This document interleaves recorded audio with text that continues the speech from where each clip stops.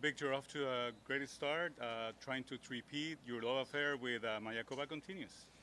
Tell me about today. Yeah, it was interesting day. I started on the back nine and made a nice birdie on 11 and made a really nice up and down on 12 and hit in the middle of the fairway on 13 and thought I was going to add another birdie on the card, but hit a terrible shot in the water and made a bogey. And the back nine was kind of, I hit a lot of good shots, made a birdie, and then would just kind of give it back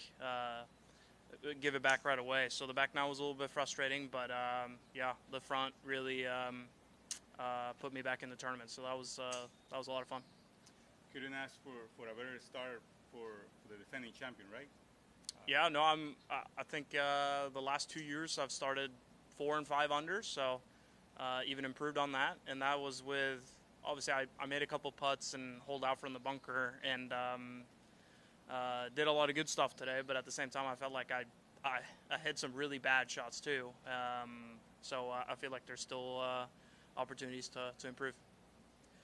When you made the turn, where were you at maybe mentally? Because you were fine, but obviously you turned it on through the front nine, which was, of course, your second nine. Yeah, like I just kept telling myself that I'm playing well, and I was a little frustrated being only even par after that front nine, making 2 really nice birdies, but bogeying 13, that's usually, I mean, that's 2 shots right there, and then hitting the water on 17 as well, and that just didn't happen.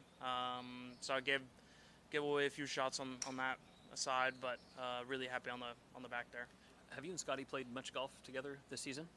I can't quite remember where, but I feel like the last 2 years we've seen each other quite a bit. So yeah.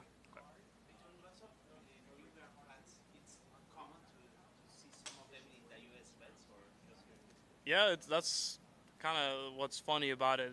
We only have 5 million people in Norway, but it seems everywhere I go and play, there's always a couple of Norwegians here and there. So it's nice to have them around and kind of feel like home a little bit. Yep. Victor.